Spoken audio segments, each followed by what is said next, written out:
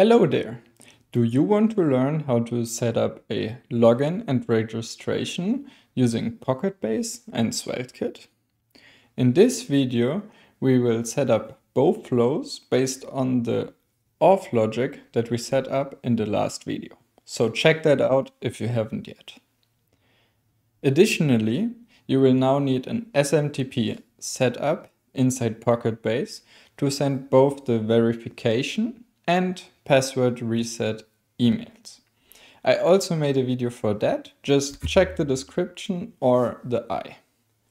So, let's go. To set up the flows, we will first add a new route called login. This route will take care of both login and registration. And in the next video, we will also add OAuth. In it, we create both a page.svelte and page.server.ts file. First, we will create a simple form inside page.svelte. You can copy the code from the blog post linked in the description if you want. Otherwise, the form consists of an email input, a password input, and then a reset password, login, and register buttons.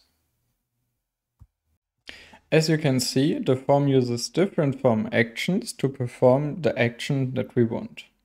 You can find the default one for login inside the form tag.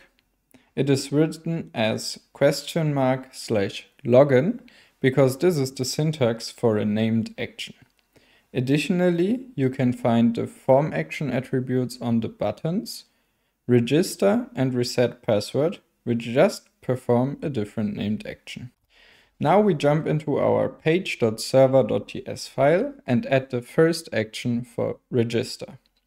For that, we add a new object called actions and the first key register, which is the name of our action. The action consists of first retrieving the data from the form.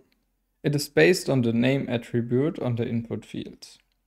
Checking that it is valid, or in this case, that it exists. Then setting the password confirm field because it is required, but it does not exist in our form. Next, we create the user, log the user in, and send our verification request.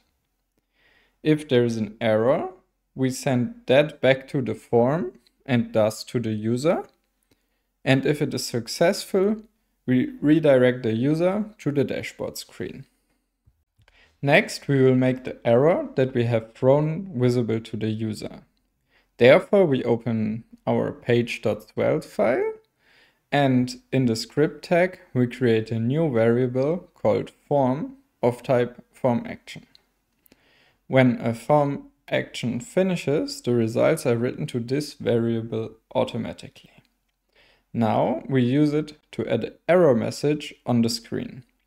For that, we check if the form failed, and if so, display the error message. With that, we have the possibility to register a new user. Next up, we need to allow the user to log in. For that, we will create the second form action called login inside of page.server.ts.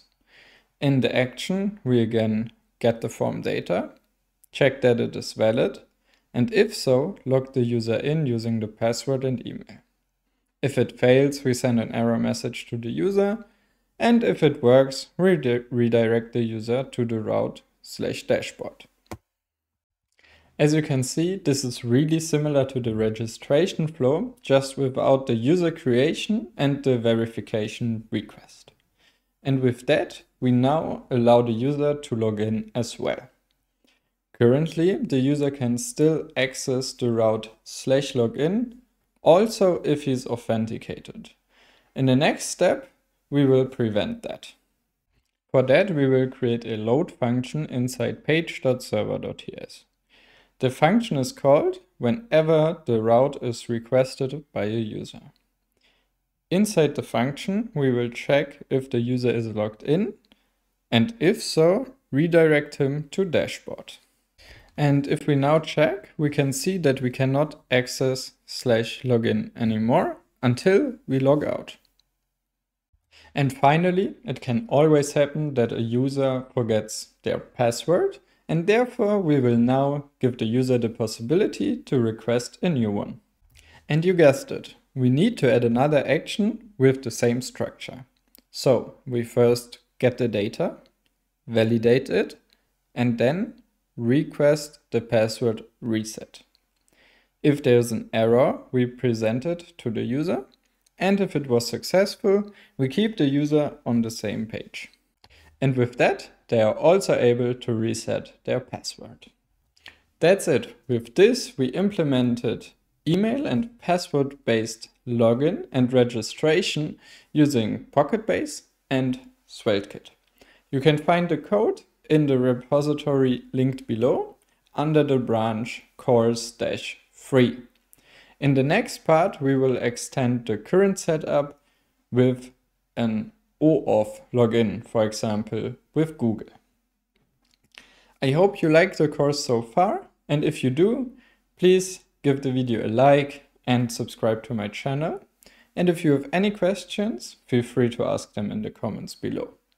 So, thanks for watching and see you in the next one.